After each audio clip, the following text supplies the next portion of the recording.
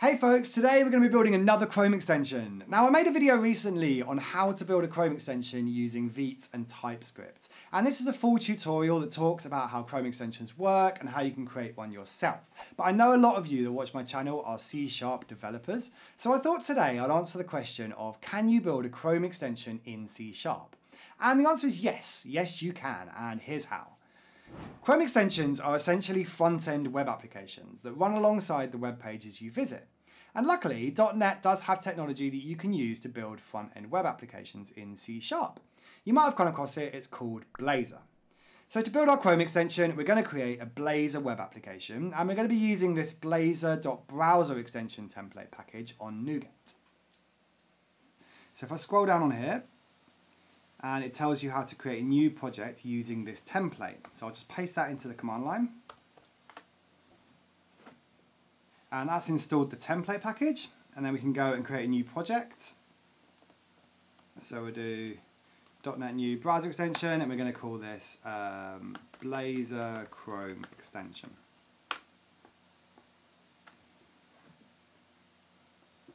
You can see that this has given us a Blazor Chrome extension CS project file. So if we double click that and open it up in Visual Studio 2022, you can see that's given us a Blazor application with our app.razor here and our imports.razor. So we can open these up, and then we can look in program.cs and we can see that it's just creating our new Blazor application like this. Inside www.root, we'll see that we've got this manifest.json. Now the manifest.json is what makes this into a Chrome extension. This is the file that Google Chrome will read when it wants to find all the information about your extension. And there's a couple of fields in here that are mandatory. So manifest version, that's telling Google Chrome what version of this file here that we're going to use, and 3 is the latest from now. And then we've got the name of the project, so we can actually change this. We'll just call it My Blazor Chrome Extension. And then the description, and then the version of our package. So the manifest version is the version of this file, and the version of our package, we'll just make that 0.0.1. And then you can see that we've got this background worker.js. That's going to be the background script, and that's this file over here on the right-hand side.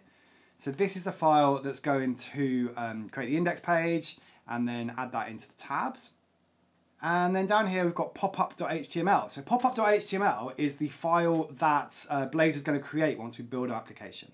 So let's actually go ahead and do that now. If I go into the build menu and do build solution, then you can see the output is here. So the output is going to be in my temporary directory, browser Chrome extension, bin debug.net, browser Chrome extension. So if I go into that folder in Explorer, go bin debug.net 7, browser extension. And this in here is our browser extension. So we've got the manifest has been copied over, popup.html has been created for us, and we should just be able to take this folder and put this into Google Chrome.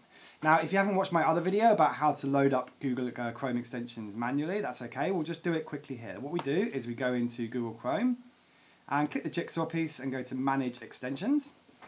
And then if this developer mode switch is on like this, then you'll get the Load Unpacked button over here on the left-hand side. Load Unpacked is expecting a folder. So we can go into the folder we put our browser extension into. This folder here is the one that we want to be loading up in Chrome. So if I just select that folder, that'll open up our Chrome extension in a new tab like that, Hello from Blazor, and we should see it on the Extensions tab here, My Blazor Extension. So now, if we go to a website that isn't this Chrome extensions website, so I'm just going to go to example.com, and open up the extensions tab here, the jigsaw piece, you should see that My Blazor extension is now one of the Chrome extensions in the tab. So if I click on that, you can see that my pop-up page is here. So this pop-up page is defined inside our Blazor application. So let's go through and find that in the code, in pages, and then popup.razor. This is the razor page template for that pop-up. So we can put anything we like in here. We can say hello from Blazor. And then we can put some text and just say, this is the pop-up for my Chrome extension. So then if we go and rebuild that, build solution, then you can go back into Google Chrome. And in this extensions tab, if we find our extension in this list here, so that's this Blazor one, and we just click this reload button here, that's just going to reload the latest version of our Chrome extension. So we'll click that.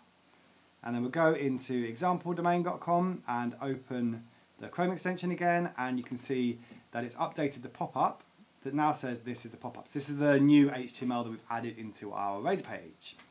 So that's the pop-up. You also see in here we've got this options.razor. So Chrome extensions have another pop-up that they can use to show you some user options and configuration. And the way you get to that is if you open up your Chrome extension here and click the three dots and go to options, that is going to open up our options page. So that's the My Options page there. And that's going to let you set configuration settings that are specific to the user's instance of the Chrome extension that they've got installed.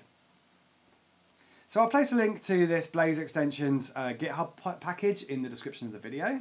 So that's your Chrome extension in Blazor. If you are a C# developer and you want to explore more ways that you can use your C# coding skills to build cool stuff, then check out the other videos on this channel, Train to Code. And if you aren't a C# developer, but you are curious about it, then watch this video next where I'll give you a lightning fast rundown of every single feature in C#. I'll see you there.